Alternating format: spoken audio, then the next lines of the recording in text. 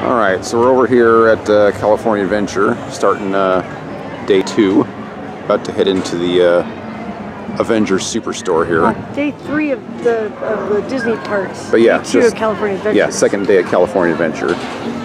And we're cosplaying as X-Men today. ShanChan is Jubilee. It's a little cold out, so she wore leggings underneath the shorts.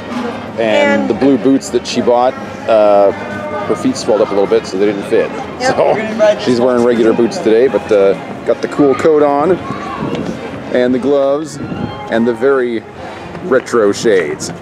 So that's I even got some bubble gum to chew later too. Yep. And I am wearing Wolverine to match her. Obviously, I'm not going to get in with the yellow suit and the claws, so I'm wearing the Hugh Jackman version with my West End Wolverine jacket. And I got my dog tags on, and the cool belt buckle from the films. And I'm just wearing my indie boots because I didn't want to pack an extra pair of boots with me. So, yeah. So we both changed the outfits a little bit. Yep. My voice is almost gone, unfortunately. Yeah, her voice is fading the more days that we're here. But Universal Studios smog, I think, really got to it. But yeah, we got through the front gate, no problem, and nobody has said a darn thing. So, yep.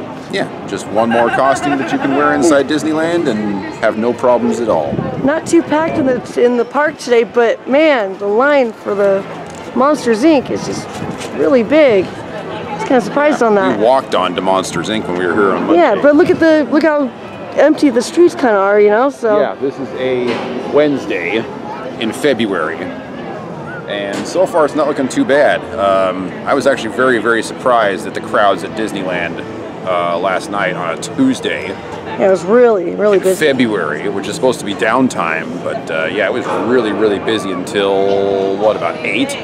Yeah.